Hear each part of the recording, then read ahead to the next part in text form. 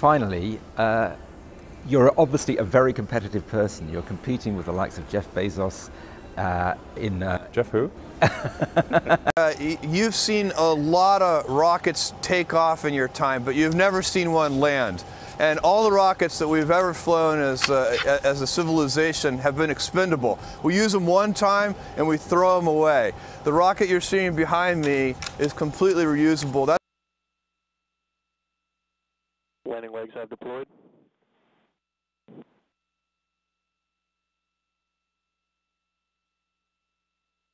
Very few people would fly. 747 is about $300 million.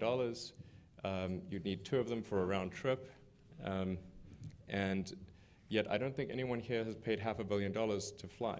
It's like getting in your 747 and flying across the country and then throwing the 747 away. You only use it one time. Overhead allocation and whatnot, but it would allow for about a 100-fold reduction in pointed out, it will dramatically reduce the cost of space exploration, some estimate by 100-fold.